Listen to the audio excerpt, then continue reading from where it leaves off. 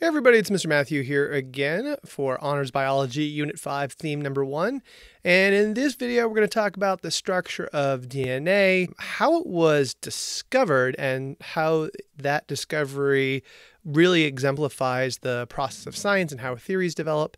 And we'll also go into the idea of structure a little bit as well. All right, so here we go. So let's first talk about the process of how a series of experiments led to our understanding of the structure of DNA. So what you have to keep in mind is, Mendel does his work in the mid-1800s. It really doesn't have much of an impact, but also during the late 1800s, the discovery of chromosomes occurs.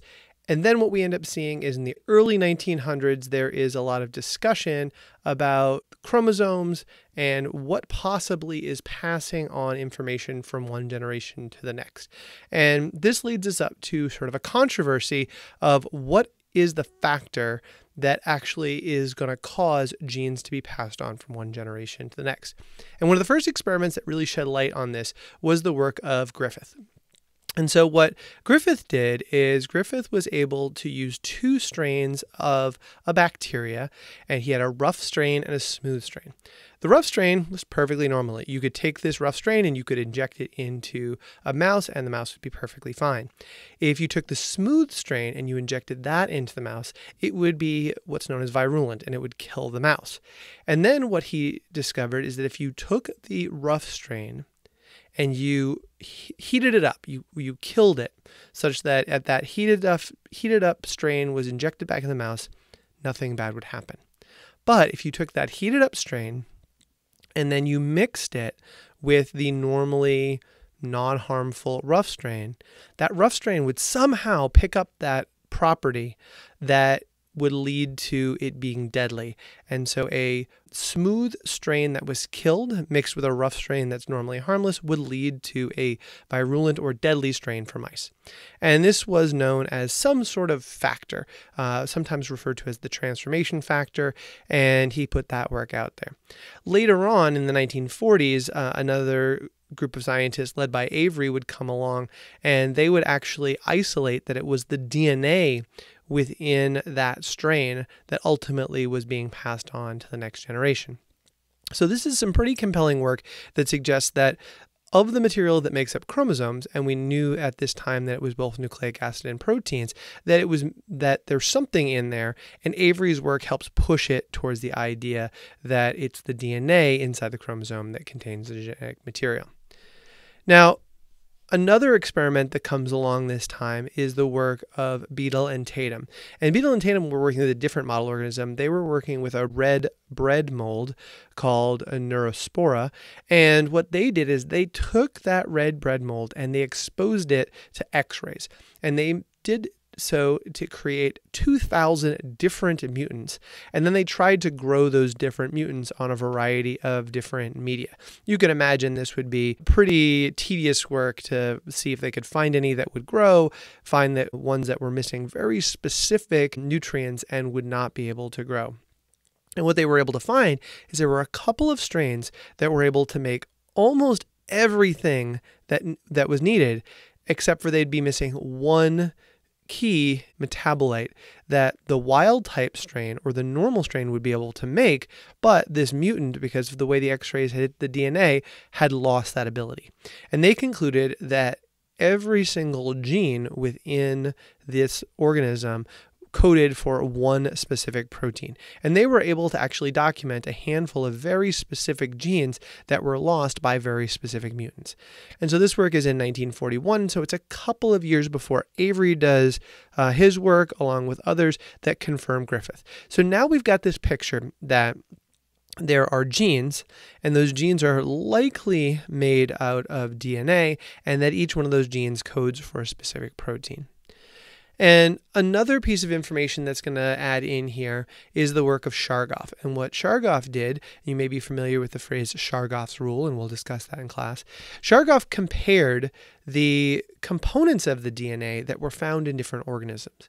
And what he found is that there was this conserved ratio that even though different organisms had different amounts of the different bases that made up DNA, there was pretty consistently the same amount of adenines and thymines, or A's and T's, in no matter what organism they found. And there was equal numbers of C's and G's, cytosine and guanines, no matter what organism he looked at. And this is sort of Chargaff's rule that the ratio of adenines to thymines is always going to be equal, and the amount of cytosines to guanines is always going to be equal, no matter what organism you look at.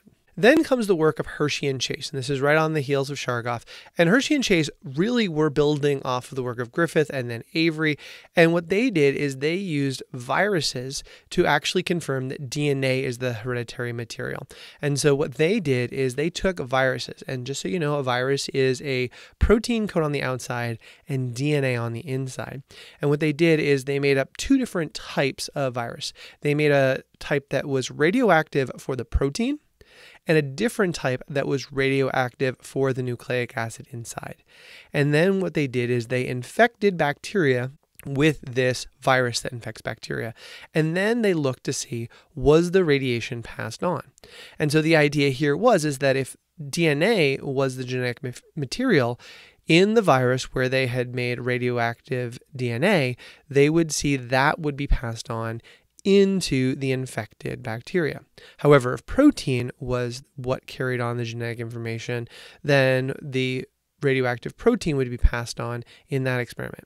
And as it turns out, it was the radioactive DNA that was passed on into the infected bacteria.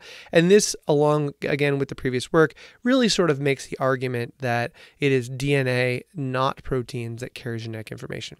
Now I want to pause for a second and just talk a little bit about why there was such controversy and why people didn't even believe that it could be DNA and not proteins. One of the big things about DNA is that it's very, very simple in its basic structure. There's only 4 bases, an A, a T, a C, and a G.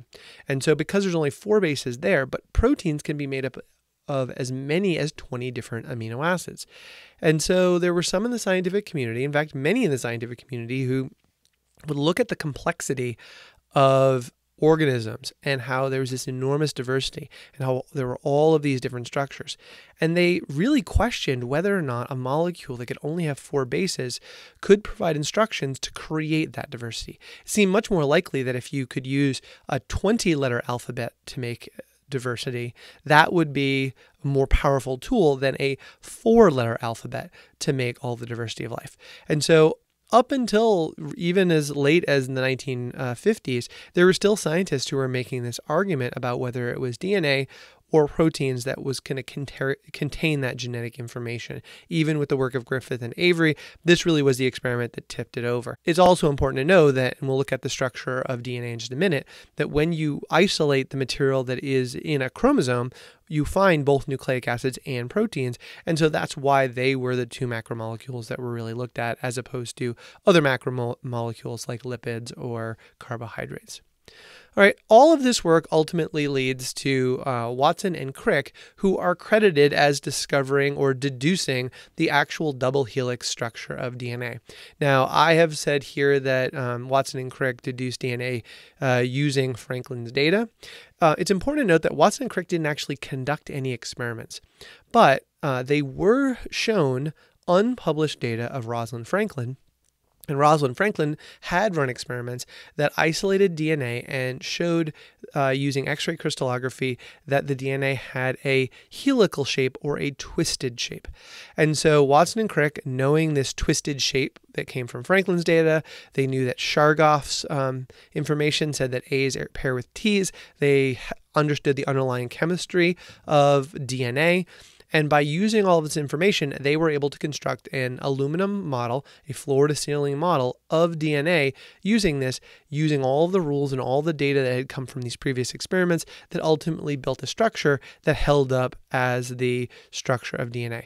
Very much what they did was compile an argument based off of the evidence of other individuals, and they ultimately were given credit as the first people to accurately deduce what we now know as the structure of DNA. All right, so let's talk a little bit about the structure of DNA here. And what we'll see here over on the left-hand side is that we have two strands that are running anti-parallel. So what you'll notice up here is there's a 5' end on one strand that runs to a 3' strand down here, and the opposite one runs 5' on the bottom up to 3' at the top. We'll talk more about directionality later, but it's important to know that these two strands run anti-parallel. So let's look at one of these strands in particular. With this, what we'll notice is that each nucleotide is made up of a phosphate, a 5-carbon sugar, in this case deoxyribose, and a nitrogenous base. There are 4 different nitrogenous bases: adenine, thymine, guanine, and cytosine. And so when we look at the strand, working down here again from top to bottom, what you'll see is that there's a backbone of phosphates and sugars, and off of those sugars is the nitrogenous base that sticks off into the middle, and that is going to be complementary to a nitrogenous base that is on the anti-parallel complementary strand. All right, so let's describe DNA's role in inheritance. And for this, we're going to talk about what is often referred to as the central dogma in biology. And that is DNA is used to make RNA, and that RNA is going to be used to make proteins. And so we can see here going from top to bottom that we have the DNA, and through the process of transcription and the enzyme RNA polymerase, we're going to be able to make an RNA molecule. In this case, it would be a messenger RNA. And that messenger RNA is going to be able to travel out into the cytoplasm, find itself a ribosome, and we're going to be able to translate that RNA into a protein structure. You'll also notice on the top that DNA is able to make other copies of DNA in the process of DNA replication using the enzyme DNA polymerase. So this is our general view of how DNA is used. DNA can be used to make other DNA molecules, or DNA can be used to make RNA that ultimately is then converted into proteins at the ribosome. This is known as central dogma, and we will talk quite a bit about these processes, both replication and the transcription and translation that are involved with protein synthesis. All right, so I hope that was helpful, and I'll talk to everybody soon.